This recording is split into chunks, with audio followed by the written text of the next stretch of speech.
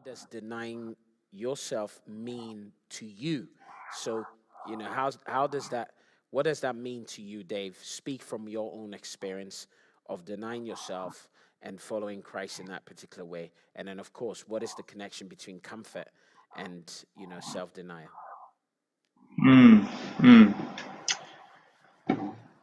Well, I think the way Jesus frames denying yourself is really about, he links it directly to taking up your cross.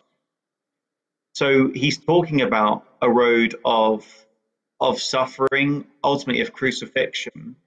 And I think that the headline of it all is actually, we find it hours in the Garden of Gethsemane, when Jesus says, not my will, but yours.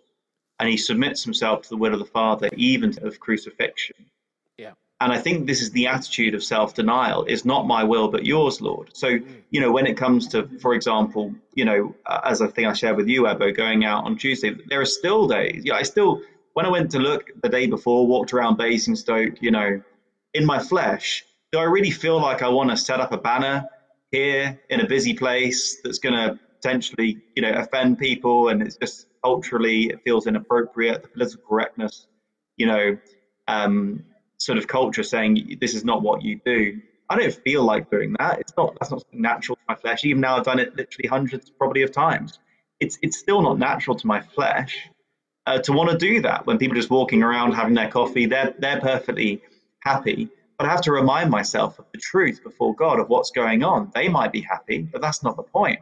What about these babies? What about 3 babies every day being violently killed? Am I going to put, the political correctness of people having their coffee above the justice of human lives being taken, the injustice of these lives being taken? And so it's about submitting ourselves, I think, to God's will, whatever it takes, whatever the cost might be. And that sometimes that cost will be greater, sometimes it will be lesser. But the headline is, Father, your will be done, not mine. And our expectation should be that will therefore mean at times great suffering, being hated, and maybe one day physically, yes, maybe our lives will be taken from us. That should be considered quite normal for the Christian. Biblically, most of the Bible was written by people who were killed for, I say most, certainly a lot of it, but most of the New Testament at least, written by people who were killed. And probably the majority. You think about all the prophets, it's like pretty much in the job description of a prophet, it ends with execution. So it should be normal to us. This should be the norm, that it means dying to the world. It means dying to comfort, to self-reliance. Yeah. We're not about building a nice little kind of retirement package here on earth. That's just not what we're here for. And so I think that's the attitude that we should have. And the glorious grace of that is that when we walk the path of Christ, and speaking more personally, this is my experience, that when I first started doing this work on the streets about 5 years ago now, I was so grateful to feel myself growing closer to Christ, because for the first time I felt as though I was experiencing so much of what I read.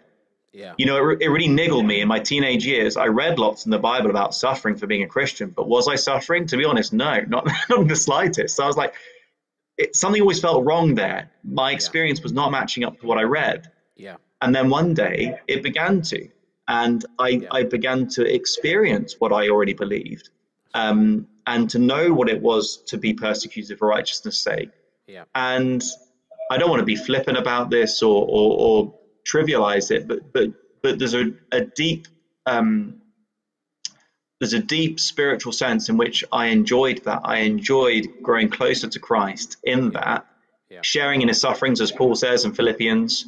I want to know the power of Christ. I want to have fellowship with him in his sufferings, becoming like him in his death, and so somehow to attain to the resurrection of the dead. To actually experience that as a joy.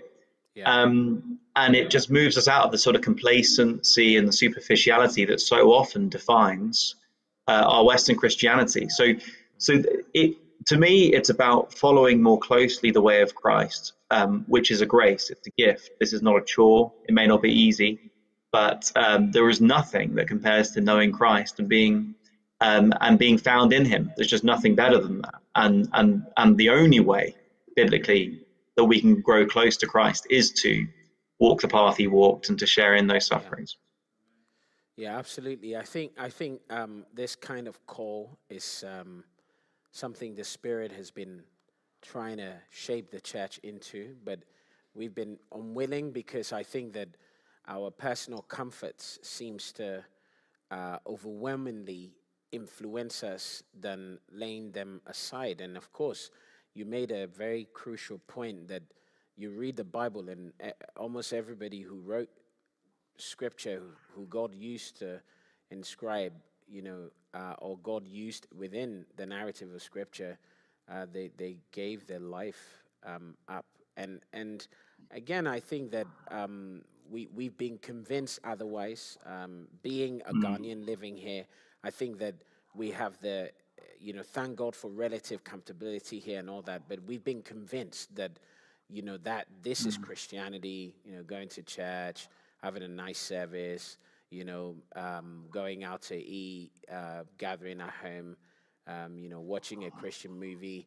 I mean, we've created this picture which isn't biblical. And I mean, one of my concern is if we don't go back to the biblical narrative and description and prescription of what it means to be a believer and a disciple of Christ, that will fade in the minds of people. Most Christians, in their mind, by default, they don't have the image of what it is to be a disciple. And almost we have to go back for a radical paradigm shift, like a reformation, to go back to basics. Who is a Christian? A Christian is someone who is a disciple, and a disciple of Christ is one who has first and continues to deny themselves, making the master the priority, the thoughts, the ways, the will, the purposes of the master as a priority. It's not about going to church on a Sunday, ticking a box, no, it's about laying yourself down.